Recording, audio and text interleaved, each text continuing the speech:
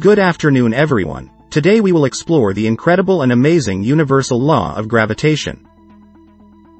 We'll delve into how this law explains the force of attraction between two objects in the universe and how this understanding has shaped advancements in science, technology, and engineering. So let's get started. Gravity is one of the most basic physical forces that is responsible for a variety of physical phenomena.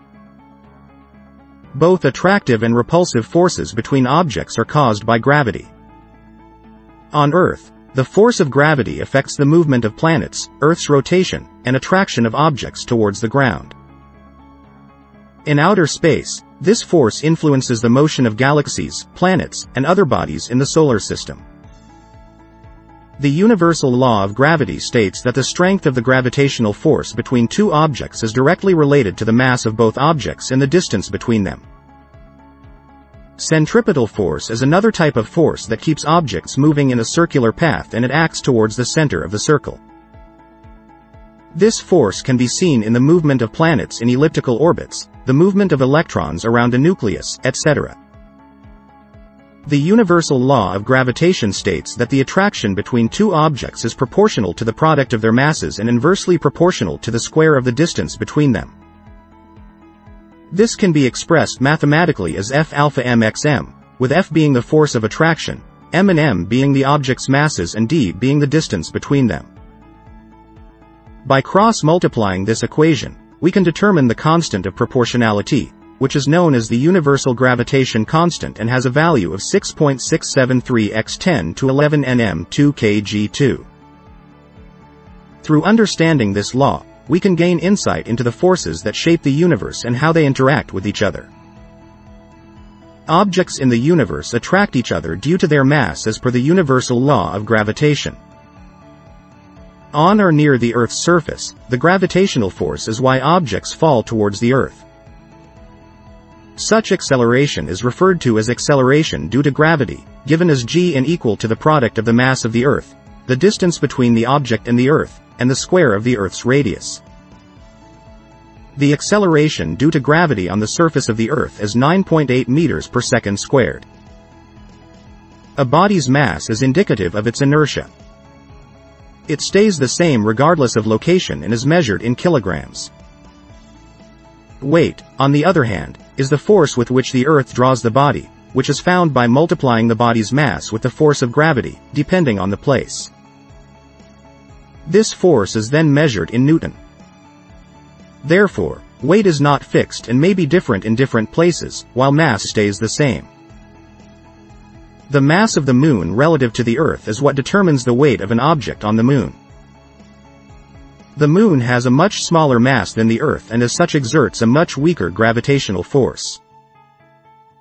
This can be seen in the data table, where the mass of the Moon is only about 1/6 of the mass of the Earth. Consequently, the weight of an object on the Moon will be 1/6 of its weight on Earth. Thrust is a force that acts on an object perpendicular to a surface. Pressure is the force that acts on a unit area of a surface. Both thrust and pressure are related to the force of an object on a surface.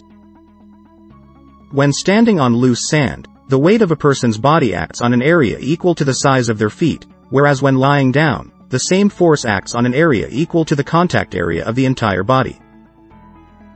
In either case, the force acting on the sand is the same. However, the effect of thrust on loose sand is greater when standing than when lying down. The SI unit of thrust is Pascal, or N per square meter.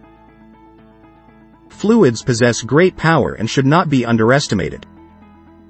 Pressure is transmitted evenly throughout liquids and gases across a container. This is linked to buoyancy or upthrust, which is the upward force an object experiences when submerged in a fluid. This buoyant force is determined by the density of the fluid, with greater density resulting in greater buoyancy. Gravity pulls the object downwards, while buoyancy pushes it upward, until a balance is reached which allows the object to float on the surface of the fluid. Objects with different physical properties will behave differently when placed in water. The denser an object is relative to the water it is placed in, the more likely it is to sink. On the contrary, An object with a lower density than the water it is placed in will tend to float. To illustrate this, let's consider two objects of the same mass, a piece of cork and an iron nail.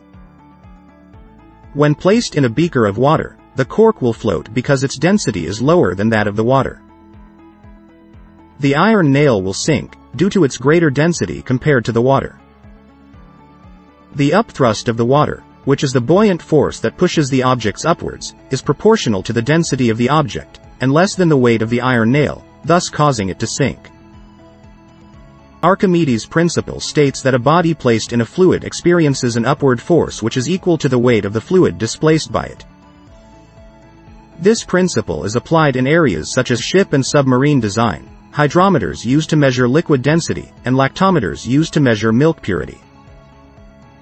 It is also useful in understanding how an object behaves when submerged in a fluid, and is essential to understanding how objects interact in the universe.